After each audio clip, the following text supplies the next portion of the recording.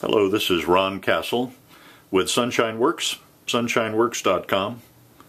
Today we're going to do a short video about how to wire and use a relay in low voltage circuits like you would normally find in typical off-grid solar applications.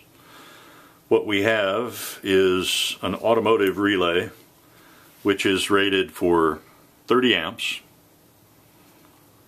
and it has 5 wires.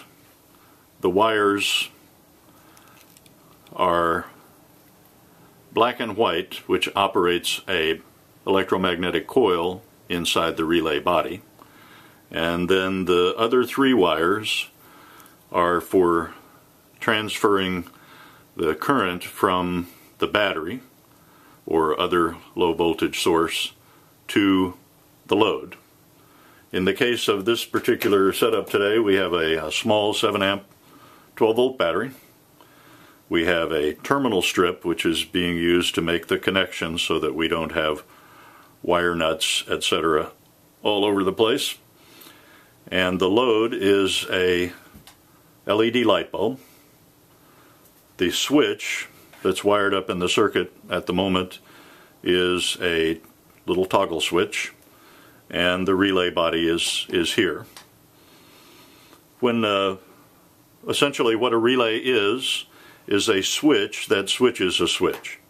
And one of the reasons for using relays is to be able to have the switch some distance remote from the load, because the amount of current that is used to actuate the coil in the relay is very low. So we could have this switch 100 feet away from where we are at the moment, and it would operate the relay without any trouble with the right size small wire. Another reason for using a relay is that the load that is being powered may be too high in amperage requirements for the switch. In the case of the toggle switch, this is rated for 16 amps at 12 volts. We have a thermostatically actuated switch here which is rated for 10 amps at 12 volts. We have a micro pressure switch that we use commonly for simple pump and other water pumping applications.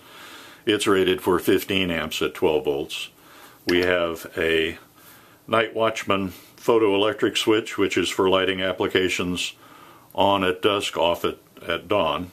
We also have a float switch which is mercury free, commonly used with water pumping applications. It's rated for 8 amps at 12 volts. The way that the circuit works, we have positive from the battery here to the top left terminal and negative from the battery. We have on the opposing post from the battery positive, we have the blue wire, which is the central wire for the relay. I'll explain what that means in just a minute. We have the white wire which goes to the relay coil so that we have energy at the coil when we complete the switch circuit. From the battery negative, we have a return current from the switch going back to the relay so that we make a circuit, and we have a jumper from the battery negative to the load negative so that we can make a complete circuit. The positive from the battery passes through the relay and comes back to the positive for the load, and then we have a positive wire out to the light bulb and a negative wire back so that makes a circuit. When we flip the switch, the load is on, and you may be able to hear the little click from the relay body, which is the coil actuating.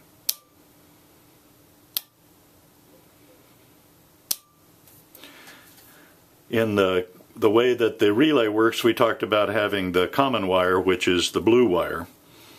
The blue wire, depending on whether the relay is open or closed, is feeding the yellow wire. In this case, when the circuit is closed, you can use the relay in the opposite mode so that when the coil in the relay is open, you have current here. So the relay can be used either way, either using the switch to turn a load off or using the switch to turn a load on.